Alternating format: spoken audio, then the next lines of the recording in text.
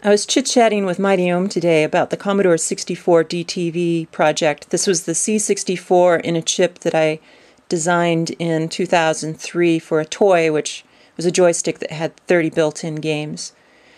And as we were chatting, a question came up that I'm asked quite often is, why didn't I do a follow-up, which was an Amiga and a joystick? And in fact, I did. I made a prototype and showed it to the toy companies, and we were pretty close to producing it. So this is an Amiga 500 that I used to develop the Amiga on a chip core.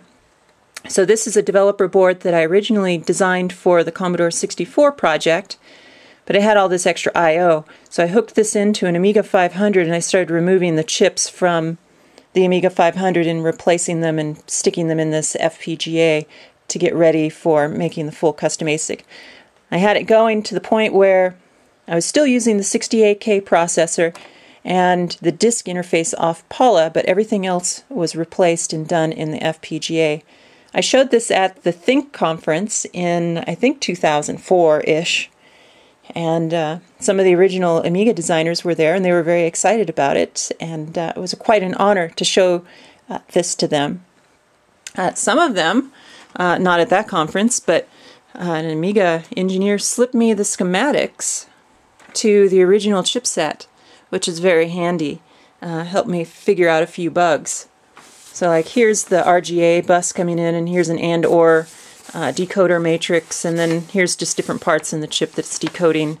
The RGA bus was this kind of cool feature that it was a side channel that addressed all of the registers, and Agnes could go through and twiddle different bits on the side channel in the custom chips, and the CPU didn't have to intervene at all. And they could spread the logic across a couple chips. In fact, it was much easier to reverse engineer the Amiga, even having the schematics. I mean, that helped a lot, but the Amiga was a far more straightforward design than the original C64 because they didn't have to do as many naughty tricks to make things work. So there it is. That is the Amiga on a chip prototype. It's definitely not going to work. I mean, I had a mezzanine card here that's somehow hooked into there that's gone, and some wires are broken off, so there's not a chance this is ever going to work again.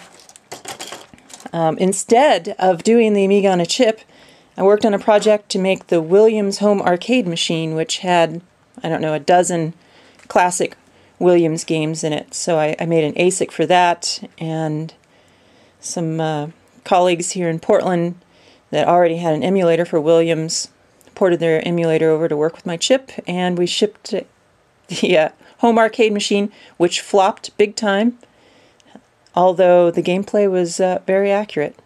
Anyway, I thought you guys would like to see that, since I get asked a lot about the Amiga on a chip, and there it is. This was going to be the Amiga on the chip.